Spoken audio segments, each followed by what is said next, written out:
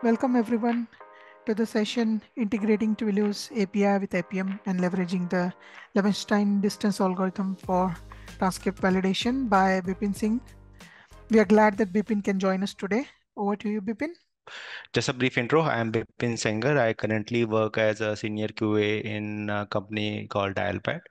And here, so let's start with one anecdote. Like one of the problem we are facing with our current product was, how we are going to validate, quality of our the transcription engine, whether it is working the way it is expected for our, especially for the mobile line. And as after introduction of like a lot of people working on this AI, and whether your transcription is there in the right place, so it's always a good idea that for every CI/CD build you just check that you have not broken those part. So given that that was a challenge for us, and given that we also work in a wide domain, so we use try to have a third party app and try to send the message like calls from there and receive at our end and try to validate how our transcription is doing with our standard expected test. So that was the actual idea of working on this project and doing the work. Before starting that, like this whole project has been written in the robot framework, and as of you like maybe aware, this particular framework have three key advantages over other other frameworks. Is mostly like with respect to its keyword driven approach. Given that it's a keyword driven approach, it is very user friendly, and in this we have a library called Appium library, which takes care of automating the uh, most of our Android and iOS elements. So here the Appium has already given a lot of action that you can perform. So what robot framework Appium library gives you is like kind of a key to very specific things which are most of the times are useful, and package in a library format so that you don't have to reinvent the wheel and write most of the stuff. So it is quite easier than that way. And also there is like one of the advantages of using robot framework, that there is a vibrant community driven, because they work in the Slack. So let me quickly show you that, which where you have any silly doubts, or even if you want to reach out the people who are already working in the robot framework. So that is definitely a good way to rely on for a community for any support you need. So let's cut to the the most important part of this is integrating the Twilio API with the APM. So as already I explained in this first, like we have to integrate making a call from a Twilio API to our dialpad VoIP number. And then once call is being established, whatever the text has been configured uh, to actually Twilio will do text to speech, whatever the text I have written. And then whatever Twilio will play that sound as MP3 to in that call. And once the call has been end, we will validate that transcription of this has been properly work or not. And also like dialpad does try to summarize the call between this party, so we are going to validate those summary. So here you can see that this is the page for of our Twilio API. So this is their uh, page. This is if you want to try out, they take around, I think, $10 of credit they give for free to try that out, and then it is chargeable. And given this our business use case, so we like invested in this tool and started validating our calls. So let me just show you the code like that.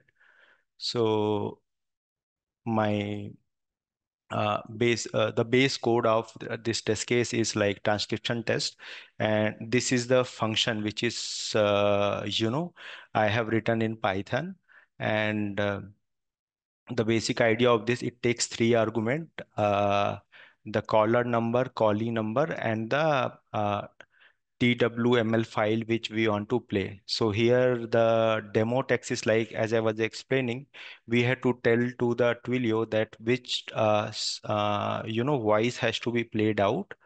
So that has to be configurable. So let's just quickly look at that file. So inside external keywords, I put a function called Twilio function, and then there is a Twilio call. So caller, callee, and call and pause.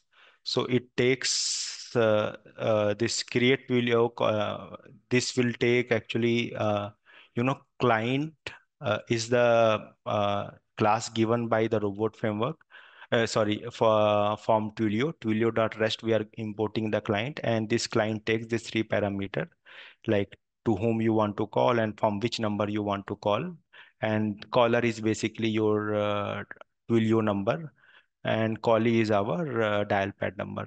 Once you send a request, Twilio API is going to return the SIDs, which is you can think like it's a unique identifier for that particular session, for that particular call. So you can, if something happens wrong, if something you want to debug, you can take that SID as an input for debugging purpose to see that what was the reason why that particular call did not went through, or to know that. So let's again go to our particular script. So with this, one line of code, and basically if you go to like 5 to 6 lines of code, we are successfully able to uh, integrate our successfully able to integrate Twilio to our existing robot framework suite.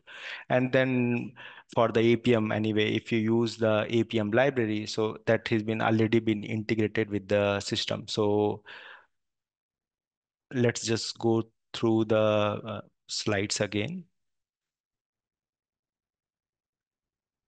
So this integration has a basically three parts, like have your Twilio setup done, create whatever the function is made to make a Twilio call with that XML file, and have your Appium server keep up and running, and voila. So these are the actual step. So the next one is like, let's have a quick demo that how it's actual look here. So So this is the mobile which we are going to test. This mobile has been directly been connected, and let's pause this. Yes.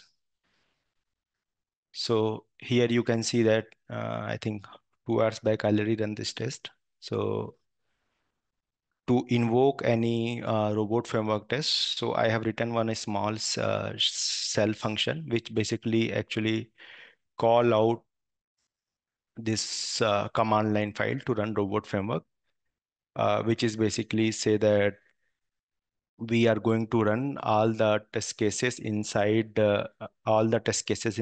this Android features with a tag demo. Whichever the test cases have a demo, it will be run. So just let me quickly show that. So here in this test case, I am using a tag called demo. So transcription test can be executed with the tag demo. So let's quickly run this. Runner.sh demo Android features. And before that, let me just quickly check my device is connected or not. Device is connected. So, so this I am launching. This is like pretty much self-explanatory that I added the logging for the demo. So we basically actually open a notification center to receive a call.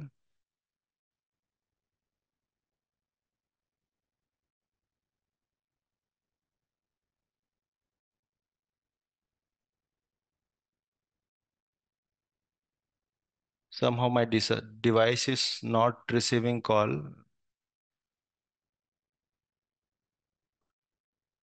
Today has been a not so good day. There are things not in our control. That's fine. Yeah. Let's assume Somehow my from where we were. yeah. So make it, so I'm making it a little bit shorter. So whatever the part calling has been received part. So I am going to like comment that code, and let's focus on the how we are actually validating the uh, transcription validation part. Okay. So before that, we have to so let this Wi-Fi get connected to my this yes.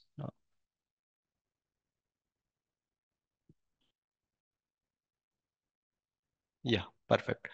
So as I was explaining this, let's open our PyCharm code editor, and I'm commenting out the code of so yeah. So we will again retry to running this test case, and I commented out the making call and receiving call part, and we are going to verify the like transcription validation how it is working.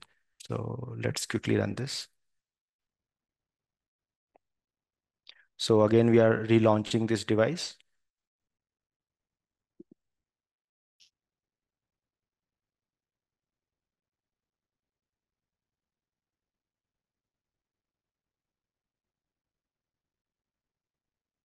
So we are search for that particular contact, and we tap on the view all recap.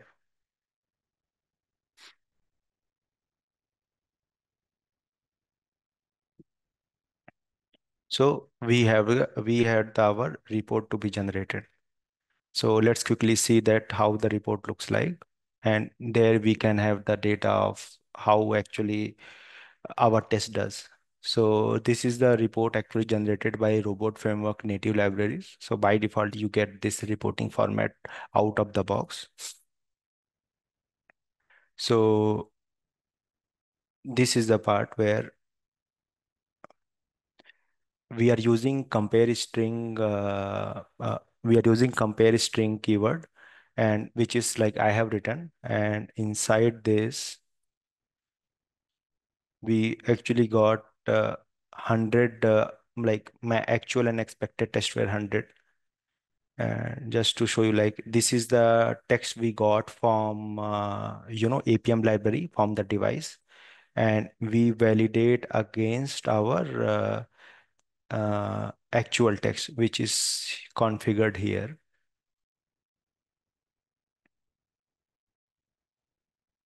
inside dialpad.robot.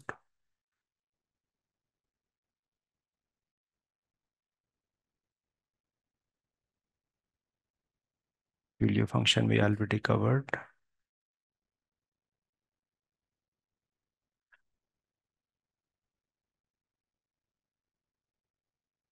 So if you go with that validate transcription part, we are using this compare strings method. So this compare string method is actually using that Levenshtein distance algorithm, where we are actually using the fuzzy wuzzy library, which has this class called fuzz. Inside that class called fuzz, we are using the method called token set ratio. So to know more about this, we have a PyPy page of this, fuzzy fuzzy library. So this is basically, library can be used to so one of the biggest challenges comparing strings with respect to transcription is that we can get related uh, understanding. Like there will be possibility of some words get repeated, or some words got misspelled, or some words like some filler words which are not there at all. So given that those words still are not there, then it became challenging, directly match them. So to solve that problem, here we, try to get the, semantic distance between those two strings and try to validate that. So let me quickly give you the example of this is token set ratio. That is what we are using. So in this, you can see that fuzzy was a beer and fuzzy fuzzy was a beer. So for that, we get 84. And fuzzy was a beer and fuzzy fuzzy was a beer. For that, we get uh, like more score, because it is almost make the same, like in under the set ratio. So that was the intention of using this particular library. And you can try out that, read more about that, how it has been internally implemented. So currently this particular keyword is being used in our org, and that is how we are doing it. And yeah, compare two strings we are doing.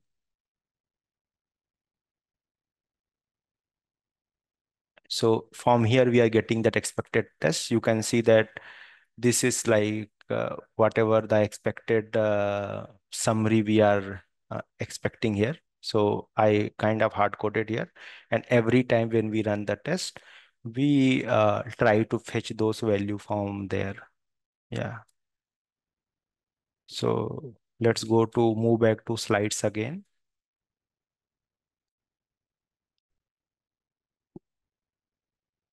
So we did this part, comparing how we are doing comparison with this Levenshtein distance algorithm, and which type of validation process we are following, and report summary also I have shown. So thank you guys for your time and attention. And Hafiz, we can have a Q&A session. Yeah. Right, thank you, Bipin. Thanks for sharing your experience with us. There's one hand raised. Just allowing to talk. Vijay.